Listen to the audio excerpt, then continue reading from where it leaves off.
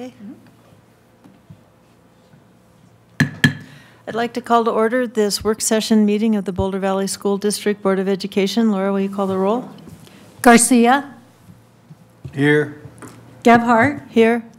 Niznik. Here. Rajpal. Here. Sargent. Sweeney Moran. Here. Zis. Here. Thank you. Dr. Anderson, I'll turn it over to you to do the introductions. Thank you, Board President Gebhardt, members of the board. Good evening. Good to see you here today. We have an hour this evening to talk about a couple of our policies and give you all a little bit of depth around some instructional materials policy, and then I believe Kathleen's going to dig into several other policies, many of which we were on the docket to be discussed this semester. And so with that, I'm going to turn the presentation over to Kathleen and Lynn Gershman, who's our Director of Academic Services. Kathleen and Lynn, take it away. Good evening, members of the board. Dr. Anderson, nice to be with you. We are going to start tonight by focusing on our instructional materials adoption policy and process. This is one of the items that was prioritized by the board during the board prioritization sessions. So Lynn and I will dig in on that policy, and then I have a second presentation with a preview of some hot policy items that will be coming in the next several weeks. So starting then with the instructional materials adoption.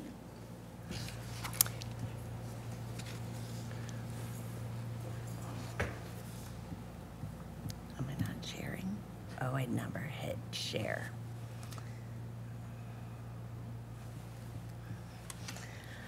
So, I'm sorry, I didn't click the actual share button, but while I get some support here, yes. This connects to the board's strategic plan, and I'll let Lynn talk a little bit about how. Thanks, Kathleen. Adoptions for high-quality instructional materials, if done well, support challenging, engaging, and relevant instruction, customized supports, and positive and inclusive culture in the strategic plan. So the board policy that is the primary in this area is Board Policy IJ, Instructional Materials Selection. It's good timing, I think, for us to talk about this policy because the board will note that there are 2 instructional materials adoptions on the board agenda for the regular meeting tonight. IJ was last updated by the board in 2018. I think we talked a little bit about the fact that really I think that it's reasonable to expect the board will be revisiting key policies and will be eliminating some of the unnecessary or the more handbook type policies as we go. But this is really a central and important item in the board's catalog. It implements the board's statutory authority to purchase textbooks. It establishes categories for materials and corresponding criteria for those materials, including the process through which they're adopted. Different levels of usage dictate different levels of authority, with the board really being responsible for selecting and approving core instructional materials. Our policy also features other language that really is aligned with our strategic plan and our mission, in that we expect that funds and purchase of these materials are going to be equitable across our schools. When we talk about the board's legal authority in this area, let's just revisit a couple of key statutory pieces. So the first one is, and these, as the board will recognize, Colorado Revised Statute 2232-109 really is the section of statute that talks about the board's powers and duties. So you have this specific duty to determine the educational programs that will be carried on and to prescribe the textbooks for any course of instruction. So obviously the legislature hasn't updated this either to change textbook to instructional material, but that's really what we're talking about here in 2023. The other specific duty is to make sure that those textbooks are available for our students, including our students who have financial needs and can't afford costs associated with the use of those materials. Finally, the last power to be exercised by the board in this area is to exclude from schools and school libraries those materials and publications which in the judgment of the board are immoral or of a pernicious nature. I don't think I've said the word pernicious in quite a while. It's, not one that you break out all the time. When we look at legal authority, then, I think it's important for us to think about how decisions in this area might be challenged, what that case law has looked at. And we do have federal case law. As the board knows, the federal government can't directly control education. That's a power that's reserved to the states by the 10th Amendment. But when there are challenges around board decisions and selection of materials, it can result in litigation. And the primary case on this is Island Trees School District versus PICO from 1982. In this decision, the Supreme Court recognized a few things. Number one, the role of school boards in establishing curriculum and transmitting community values. They also endorsed and referenced the board's authority that we just talked about to determine the content of school libraries, with the caution and the notation that board actions need to be consistent with our obligations under the First Amendment. So what does that case really tell us? Well, it really tells us a few things. And if you were at the case conference this year or participated in any other professional development, a few lawyers and I did presentations for boards around the state. We did a webinar this year where Nathan Fall, who's in-house counsel in Greeley, really went deep into the discussion in this case. So if this only piques your interest and doesn't fully satiate you, I would encourage you to view Nathan's presentation. But a few things that we took away from that case are really the need to develop criteria, which the board has in Board Policy IJ. The board has 10, I believe, criteria expected to be used when selecting instructional materials. The criteria need to be viewpoint neutral. That's one of the hallmarks of the First Amendment. We look at the materials for relevance, for appropriateness to the audience, making sure that we're addressing the needs of all of our learners, and that the board is making final decisions on, like I mentioned, these core instructional materials. The other part that I think is really significant from this case is it talks about and emphasizes the importance of using a committee or a group to make recommendations, to vet materials, and ultimately to propose to the board those instructional materials that will be recommended for adoption. A committee helps us do a lot of things, but it helps us get multiple viewpoints on any particular material that we might use, and it really affords protection around that decision. That's something we see in a lot of different areas of school board law. So those are really the central elements of the legal authority. The policy itself establishes three categories of materials. So the first, as I've been talking about, are the core materials. So these are specifically defined in Board Policy IJ.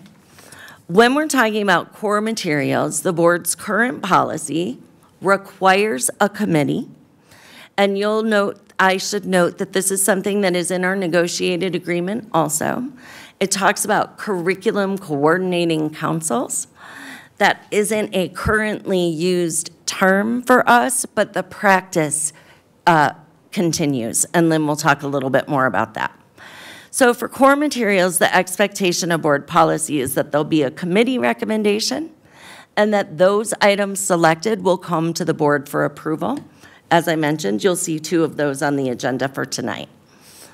The definition includes the scope of use of these materials, the expectation that those adopted core materials are the ones that are used across the district by our teachers when we are working on our core standards. The policy talks a lot about the use of particular types of funds. So we noted for you there that under the current policy, core materials are eligible to be purchased with district funds, and then also eligible for district IT support.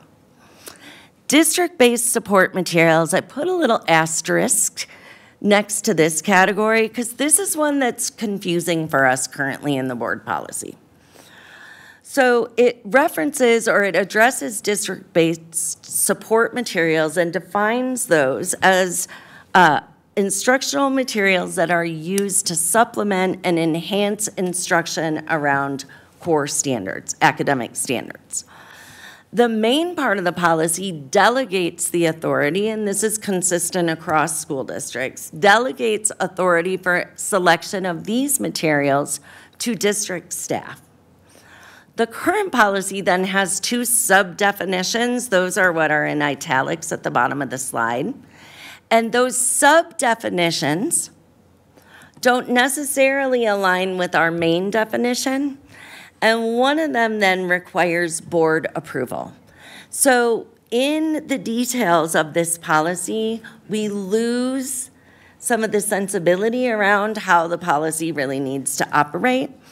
And it also makes it harder, I think, for us to stay current, and Lynn can talk about that, when we're looking at supplemental materials or when our teachers identify, hey, I know we're between adoption cycles on, say, math, but I need a material that does X. We need our academic services to be in a position to meet those instructional needs. And so we've got some recommendations that we'll talk about at the end of this presentation. The final category established under the board policy are those school-based support materials. These are items that are selected and approved by school staff. They are not core materials, and the current policy does delegate those to schools for selection and references back to the criteria that is in the board policy. So not that it's unbridled, it's just that that authority is delegated to schools to select materials that are consistent with the board policy.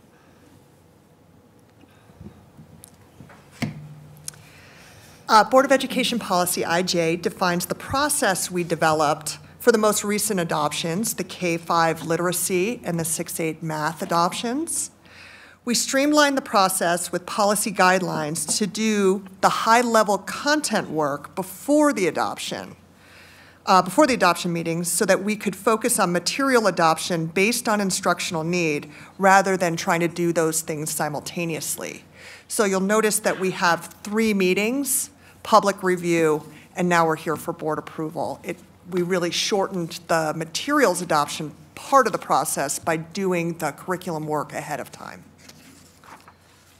Thank you. Additionally, we used IJ to inform and develop a rubric for all instructional materials being considered at any time by any department or school. This rubric was built in conjunction with all departments at the Ed Center. All that needs to be added for each adoption are the content needs.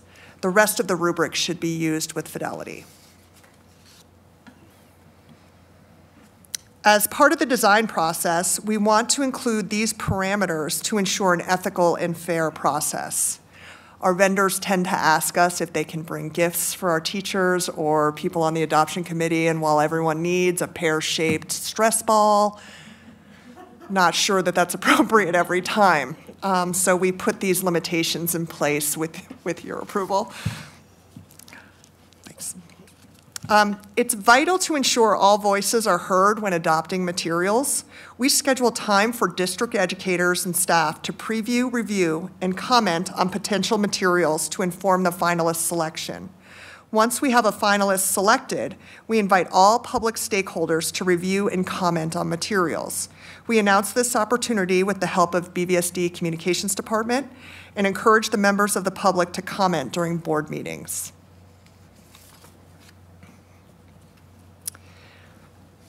The following elements are further guiding details of IJ definition of district-supported materials. These details will define nuances to teachers and administrators between the types of instructional materials that will be funded by district-level budgets. The example I'd like to use is secondary social studies. In some cases, it's been 12 years since we've had an official adoption for secondary social studies. Part of that is due to COVID, part of that is due to funding concerns, and part of that is just due to our curriculum adoption cycles as they were in the past. There's a need for core materials adoption in K-12 social studies. We had to wait for the state standards revisions for social studies, so we couldn't do it this year. We sought out some supplemental materials to hold the teachers over to provide high-quality instructional materials during that time. Now that the state standards have been passed, we need a year to do the curriculum work around the new standards to provide some sort of scope and sequence in the social studies K-12 process, and our teachers will need new materials to tide them over until we get that work done. That's why we're asking for the supplemental material revisions. Thank you. The way we're looking at how to do this is to determine instructional need. We get this information from the roundtables that you all are a part of, that Dr. Anderson and Dr. De La Cruz hold with the different schools. I get a lot of that feedback about what teachers need. We have data sources and we have ways to take a look at what programs we're using, what teachers are engaging with well, and what they're not using so much, so that we know where that need is based. And I have discussions with teachers often. I went to every single secondary science room and every secondary social studies room this year during the month of November to talk to every single teacher to see what they were using that was successful and what they needed to round out their instructional materials. Based on that, we hold vendor demos and invite teachers to go to those voluntarily. We have trials that are ongoing for teachers so that they can really examine the different materials and determine if it's something that fits their need, soliciting that teacher feedback and pulling in this idea of a curriculum council.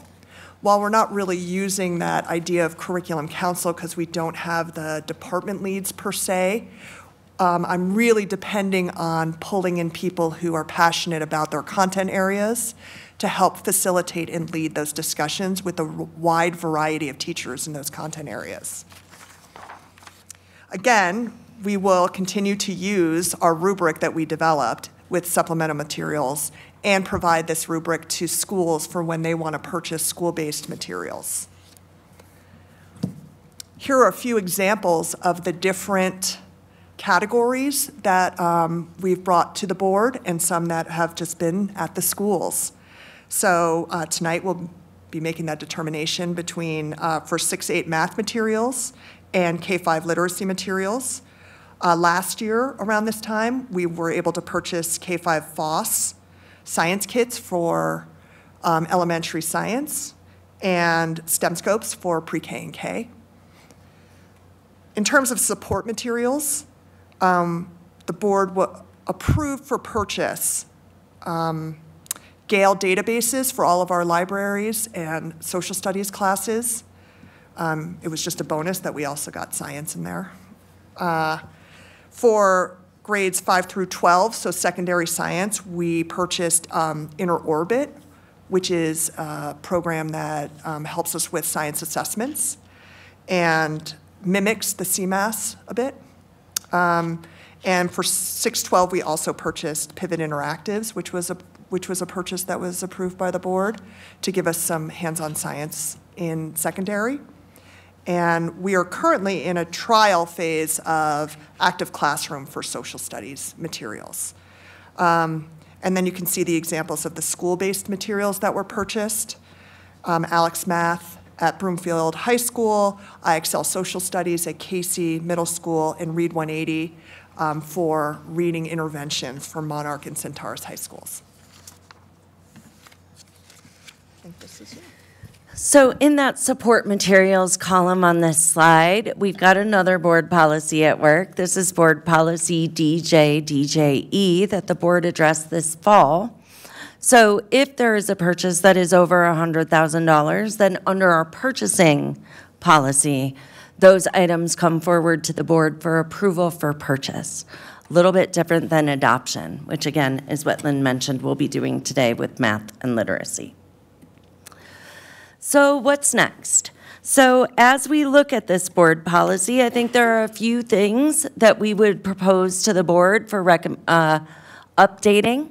And then we would love to hear any other ideas or concerns the board may have that we can address. So first, making sure that when we are looking at instructional materials, we are looking for those evidence-based materials. Also, prioritizing materials that are available for our emerging bilingual students as well as our English-speaking students. As we've already mentioned, clarifying the definition for and the process for district support or supplemental materials. And then some new language. We do know we've had teachers this year who've used materials, and we've had community members raise concern about those materials to the board. That was something that we addressed this fall in particular. And it's important for our educators to understand that when they exercise their professional discretion in selecting materials consistent with the board's directive and policy, that they will be supported in their use of those materials. So adding specific language to board policy IJ to accomplish these bullet points. What was provided to the board hot off the presses that we are still working on is just an interim red line, I would call it. It reflects these initial revisions, but certainly this is an item that will be coming back to the board for information, for study and then adoption. So we have an opportunity now to incorporate any additional red lines or to consider any additional changes that the board may wish to suggest. And with that, we are available for your questions or discussion or input.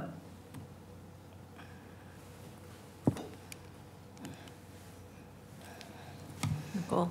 Thank you for that very thorough presentation. I like the changes you're suggesting, and on those bullet points, I did notice that the one about prioritizing curriculum English and in Spanish has not yet made the red line, and I was looking at maybe sneaking it in at bullet point number 1, or where do you have other places where you're thinking about being more explicit on prioritizing that curriculum? I just didn't see it in our red line. Yeah, I don't think it is in the red line. When I was actually reading that bullet point, I was thinking that that was something I needed to loop back around and do, so I hadn't done it yet. Okay. But I agree with you. I think criteria 1 would be a good place for it.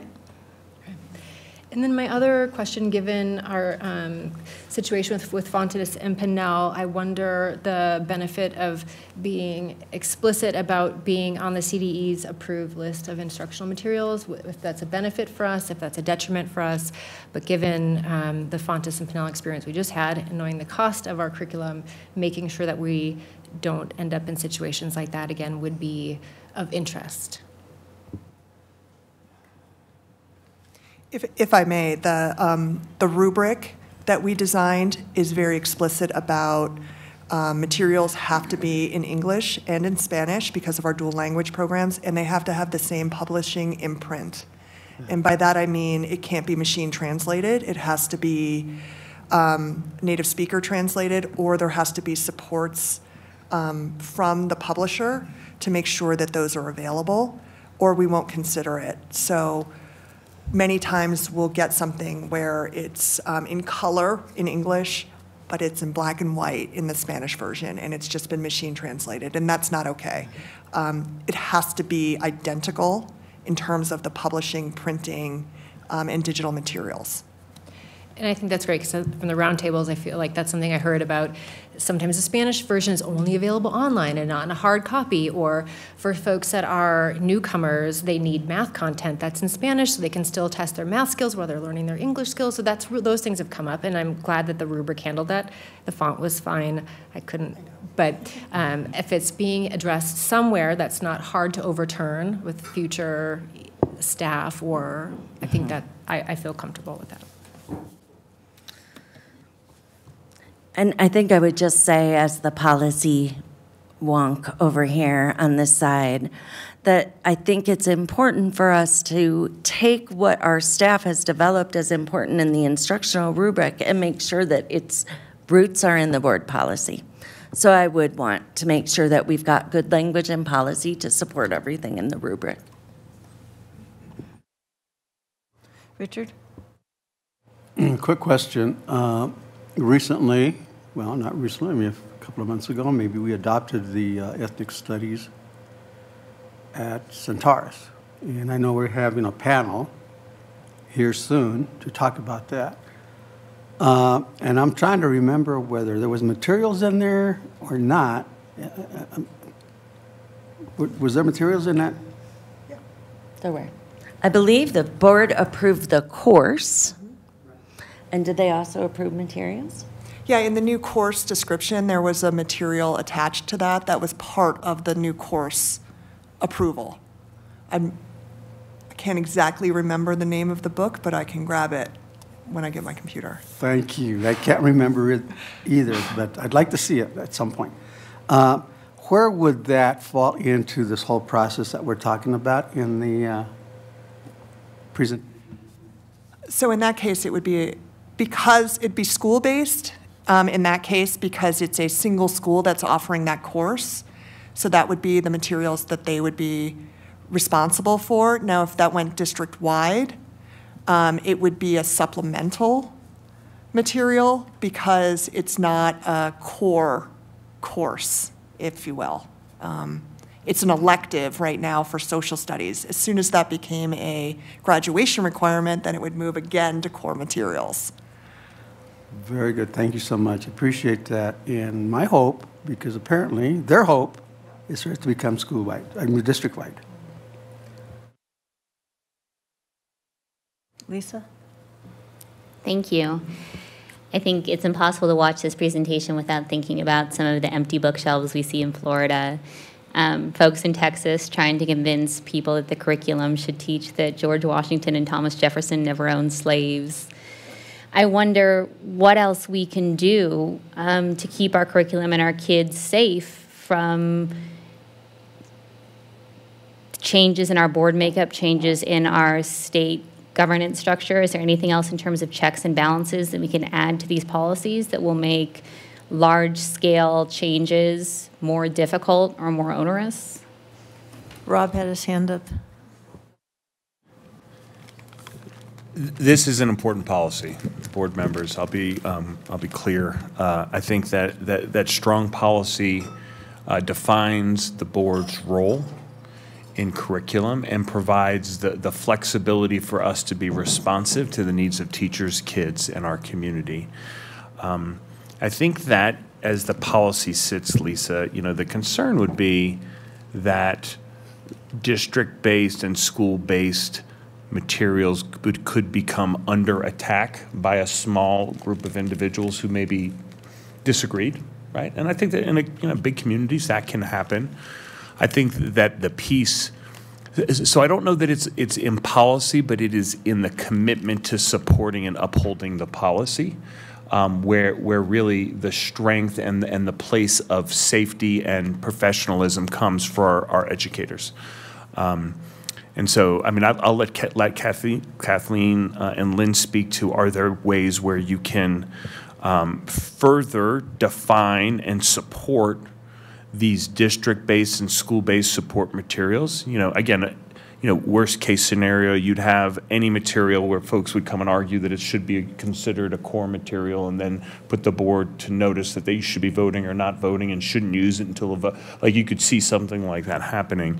And so the clearer we are with what those are and what those, and how that authority is delegated, I think the better we're going to be. I mean, we talk to teachers every single day in our roundtables, and many of you are side by side with us as we do that. And I think that one of the things that our teachers genuinely appreciate is the support they feel from this board and from our administration around some of those decisions that they make that are in the best needs of kids, and when they're challenged, that they're not out on an island. And policy does that. I don't know, Kathleen, if you want to add anything more, but I do think this is important, and I think it's important to do now, and important to create that clarity that we can then communicate to schools and community around this is how it works in BVSD. Yes, I endorse obviously everything Rob said. I also think that if you look carefully at the criteria, they really were well crafted. The first go around or over time have really become very well crafted to require that it be factual, accurate, representative.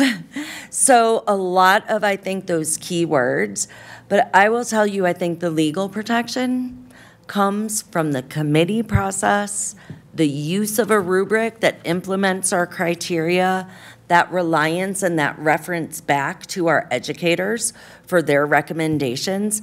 Under the case law, that's really, I mean, in PICO, the question was, could the board reject what the committee had recommended? And the court found that the board was improper in rejecting the committee recommendation because it was really a political decision at the board level, and it was a curricular educational decision in that committee process. So that's why we've suggested at least some red lines in there to afford that protection, but I think we could enhance them, to your point. Well, thank you so much. And I do think that this is strong in so many ways, and I appreciate everything you've brought. I also think this room is going to look very different in 10 years. Few, if any of us, will still be here, and if there's anything additional we can do, I would strongly support it. Do you have any recommendations or not yet? I'm counting on Kathleen to be at the end. Well placed. Nicole?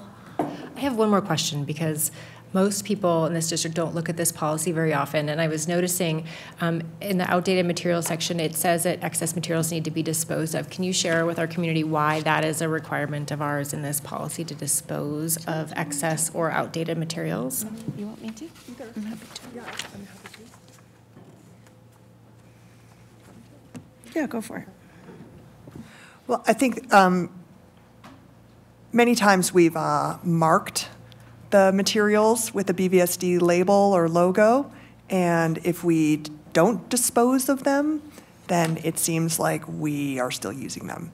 So if it's something that we aren't going to be using in our classrooms and we don't want to cause a ruckus, we'd like to dispose of them rather than just disperse them, if that makes sense. Now, if they're unlabeled, I definitely make an effort to donate materials that we aren't using anymore or that have gone out of adoption.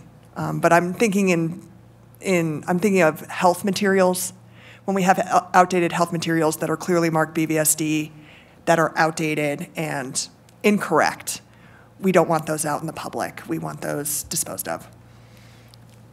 And I would say it's part of how our educators know that they're operating in the way that we expect them to. We remove those materials so they aren't inadvertently used when they no longer meet our criteria for use.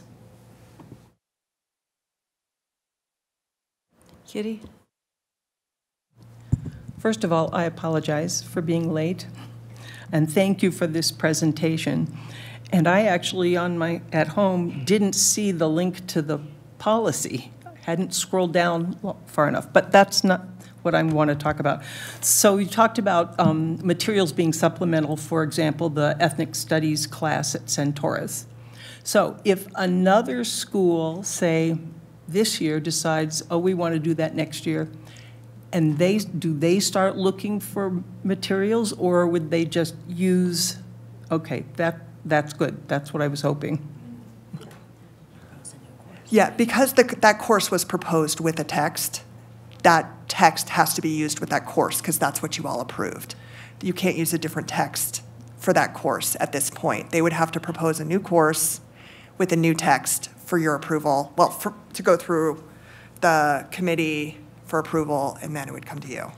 And then that leads to another question is, if another school proposes a course that's very close but not exactly the same thing, and then a third school and a fourth school, I would think that as a district, we would want to have that somewhat standardized so you don't get different versions depending on where you go to school.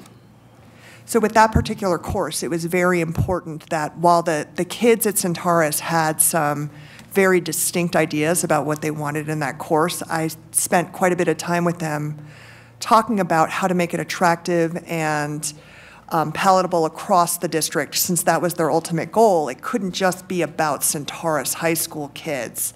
So we spent some time making it a tiny bit broader in some places so that it would be acceptable across all schools rather than have that exact situation. We need fewer courses that are awesome than more courses that are just a little bit different. The schools know that? Okay. It's in the course catalog. And it's also in Board Policy IF, which we will talk about in part 2 of our fascinating world of policy updates. But yes, thank you. And we need to do, in my opinion, we need to do a little work on that policy. I can envision some language that says, if a school is looking at a new course or proposing a new course at the school level, that they should really look at schools who've already adopted something similar for efficiency purposes.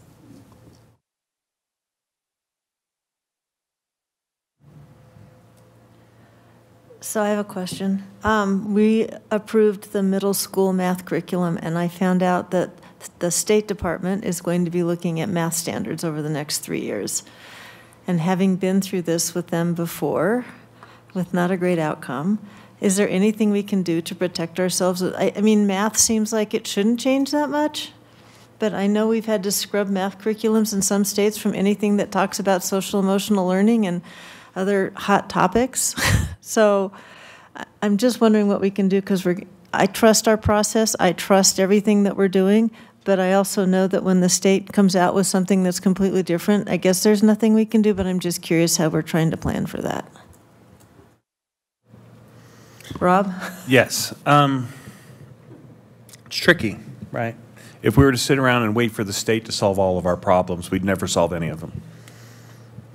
I mean, you know, we need to be responsive and reactive to what we need to do. So there are going to be instances where we adopt a curriculum and state board or others, or a law is passed and something happens and we'll have to shift.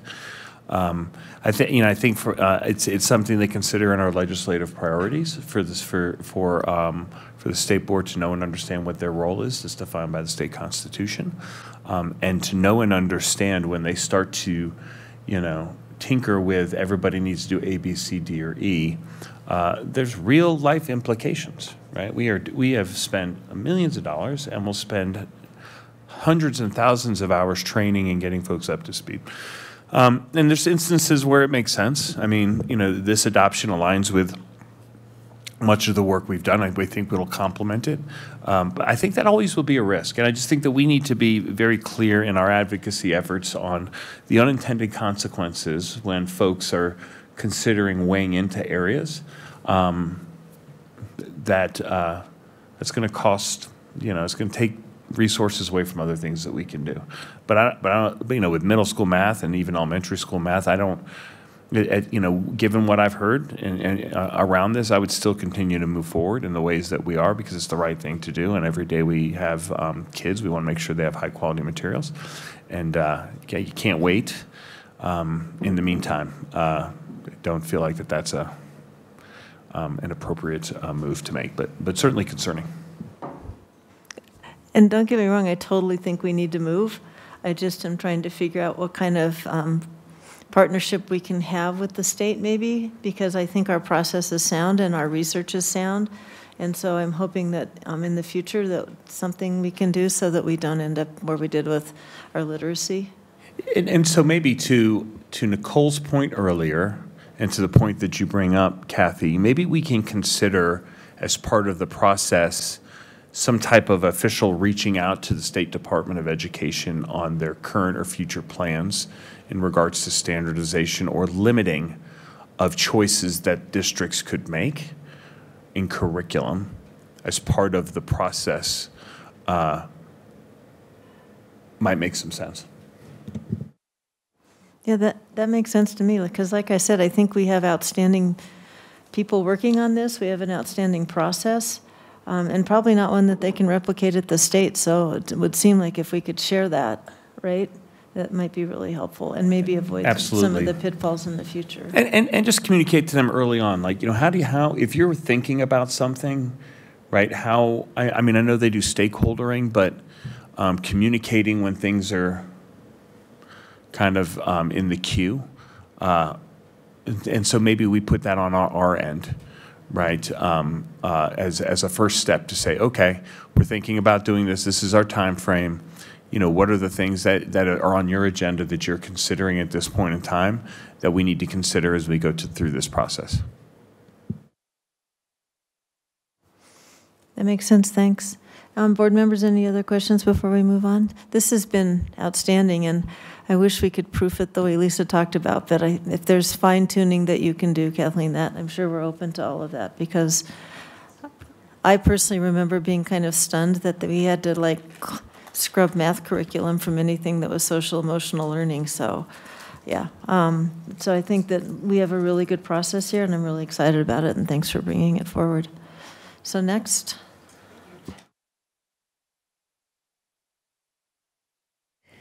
Okay, so I was feeling really proud that I was getting better at estimating the time we'll need for discussions, but nope, still off. But that's good. This is really primarily a coming attractions presentation. So on the board's list of priorities, one of our big priorities was definitely around enrollment. Oops, let me finish this curriculum piece. It does tie to what Board Member Sargent was asking about. Our curriculum development and revision policy is IF. It primarily focuses on course approval, such as the ethnic studies course that Board Member Garcia raised. I think we need to make sure that this particular policy really aligns closely with IJ, the one we just spent our time on. It also needs some revision to be consistent with our practices as a district, which is we really need the purpose statements. Why is the board taking action to be in the policy section? And then details in the regulation. So looking at just clarifying and aligning that course approval process will be something that we're working on this year. So enrollment and assignment to school policies. Boy, do we have a catalog. We do. We have a number of policies that touch on this topic. The primary policy we'll talk about in a minute is policy JECC that deals with open enrollment, but the policies on this slide also touch on those issues. I think we have a decision to make as a board and as a district in terms of how you would like your policies to go. I certainly think that when you look at, say, let's start partway down that list, entrance age requirements, school admissions, those are very close, but not exactly the same thing. So the way that we reference policies by letter and these letter codes come from the National School Boards Association catalog of coding. And when we stay consistent with that coding, then it's easier for people who are trying to find something, who've looked for it in another district, to find our policy and then compare it with others. I could make an argument for collapsing all of those elements into one policy. If we did not decide to do that and we stayed primarily with our current framework, I would suggest that we just need to review these without making any real significant changes to the ones listed here. A few places where we'd be moving some regulations over into policy and vice versa, and just making sure that they're clear and clean and aligned. The primary work to be done is really around open enrollment, and it's been a very exciting year in open enrollment because we have a brand new system called SchoolMint, and the amazing thing is that this brand new system works really well and is in fact better than our old system by all reports. So a little bit of data for the board on open enrollment. We received this year in 2023 applications for 4,653 students in the OE process. Of those applications, 1,593 students received and then accepted an offer into their first choice. There is a lot more data from a board RFI that is linked here on this slide to really break down what preferences were and how the individual was awarded that slot based on our criteria. So there's a lot of information to dig into there. The school mint process did several things that support the district and our families. The parent experience is significantly better in the school mint process. Parents are able to see updated status of their application in real time. They're able to make changes. They are able to complete their work within that platform so that they can accept a seat, get their kid enrolled, and move forward. It's also so much faster for our team. They had been making an old, outdated piece of software work for some time, but when they were able to adopt this new model, it's just incredibly efficient when you compare it to years past. So we are looking at updating our open enrollment policies. The board last acted in this area in November. JECC-R is currently our 7-page regulation. It causes me great pain that it is 7 pages. So we need to get these just aligned and more efficient. We have been supported. I have been incredibly supported in the last 2 years, more than that, 3, by our District Accountability Committee, which has a policy subcommittee. When DAC was last with the board, they talked about this policy and the fact that DAC is working on a literature review-based guidance memo for the board, high level, not details of redline to consider. Because DAC has worked so hard to get AE and KB ready for the board agenda tonight, they're here for you to study. DAC has not yet gotten all of their membership to weigh in and finalize that memo. So I've made some very preliminary red lines to this policy and regulation with the plan and agreement with DAC to wait for their work so that we will be coming back to the board in May, possibly June, to clean this up, but that's our plan now. What the red lines that are linked will show you. We are again, moving those policy purposes and objectives to the main policy, eliminating redundancies so that we're shortening everything up. And then one of the things that this board has talked about over several years, really also as part of our charter contract review, is getting our charter school criteria embedded in our contracts so that they aren't negotiated or looked at every single year, and eliminating those preferences that the literature would associate with privilege. So those are items like alumni preferences, preferences for kids who are related to those who founded the school that last in perpetuity, preferences, heightened preferences for students who have applied in prior years and not been admitted. So some of those criteria continue to exist in this red line in the charter school regulations. But so far what we have is really just directed at these first couple of bullet points, the purpose of the revisions, and that's what I've linked for you. So Chris Haynes is the chair of our DAC policy subcommittee. He's here today in the, is it called an audience? I guess it is. So he's here with us today, making sure that he's up to speed on all the things that we're talking about, and we'll look forward to DAC's input on that item. Also coming, Title IX, we've got a couple of things. The first one is easy for this district. So just this week, the federal government came out with a proposed regulation around transgender athlete participation.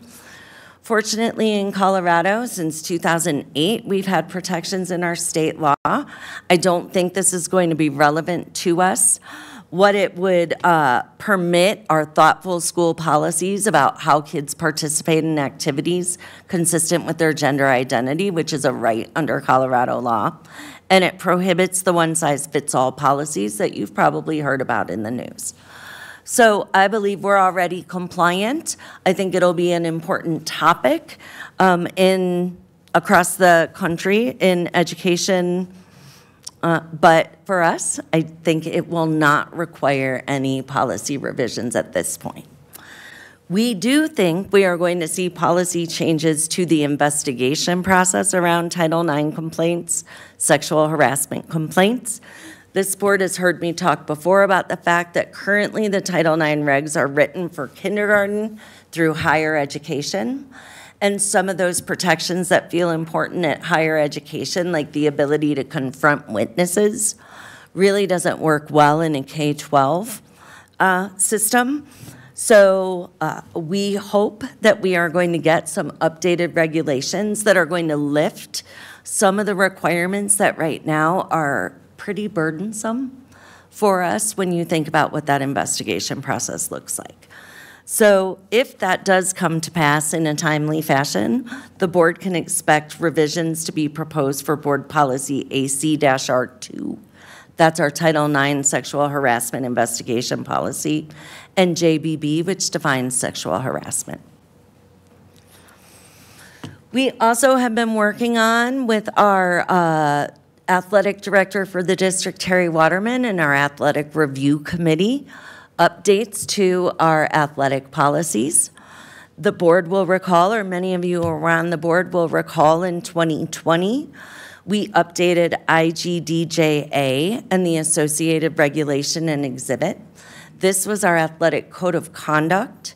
We had students who came forward to us in 2019 who said that they didn't think that that athletic code aligned with current best practice, so we did that work in 2020. And what that really looks like is making sure that even if students are in an interscholastic or an athletic activity, if there's an allegation of misconduct, that's going to be investigated and addressed by the school, not by a coach who may not be a school district staff member.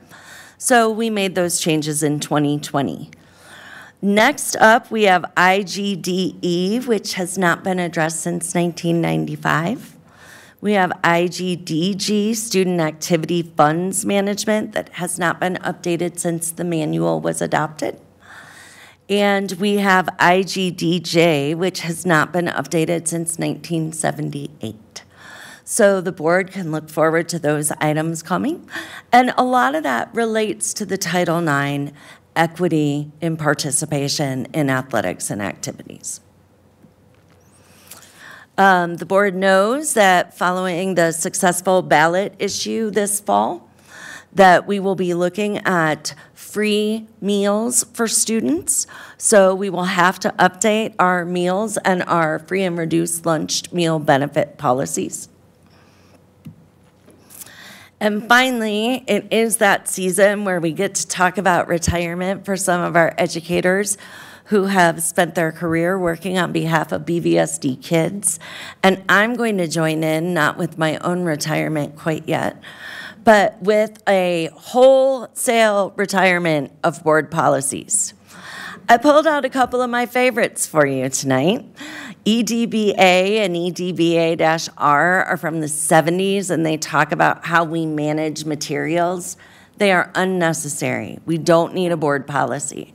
We need a board direction on how we'll adopt materials, but your staff can figure out how to maintain those materials without a board policy. And similar components like bomb threats. We see school safety as a much broader topic these days than just a simple bomb threat. Simple bomb threat, not like that's the good old days. It sounded that way a little bit, but this policy is incredibly specific and outdated and unnecessary. So my personal objective is to have at least 10 on every board agenda between now and the end of the year that we are targeting for retirement.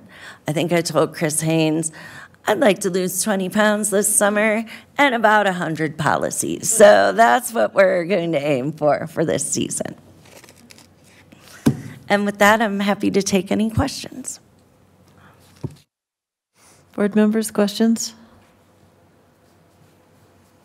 I just have a quick question. So on the Title IX, my understanding is that there's latitude for a district to enact some kinds of different policies around transgender for older, more competitive sports. You don't think we need to address that?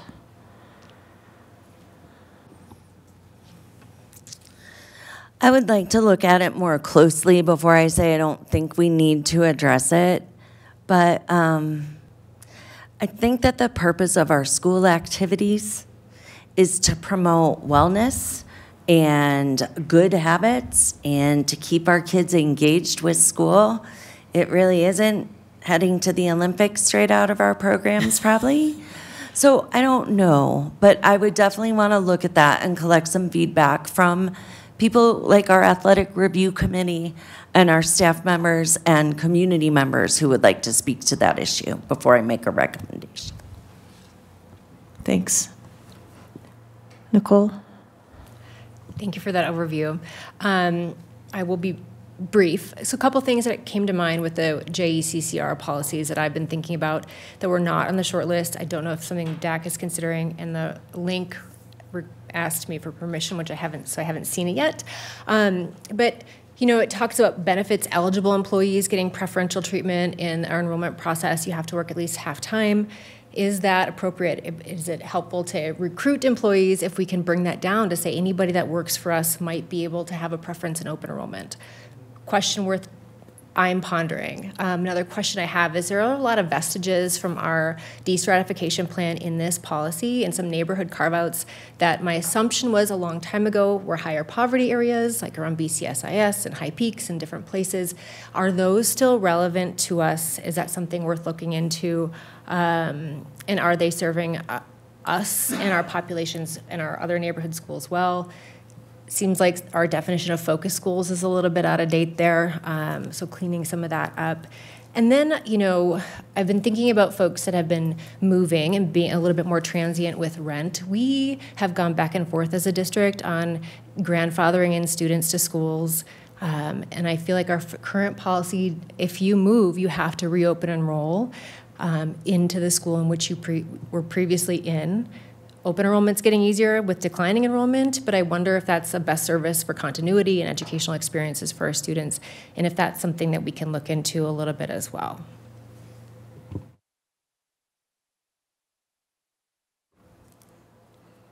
Board members, anything else? We're looking forward to losing 100 policies. Thank you. That's a lot of work. So board members, what would you like to do? It's 6 o'clock, and we have an audience. Are we okay with rolling right into the board meeting, or do we need a break? What is the desire of the board? I'm just looking to see what you all want to do. So maybe we take a break after we go through public comment and hear all of, kind of so we respect people who have come and expect us to start on time. Is that all right with everyone? Board President, I need to move the tables and change the Google Meet invite. All right, so we need a break. Thank you, Laura. Sorry, we will be quick. 5 minutes, Laura, does that work? Okay. We're in recess for 5 minutes.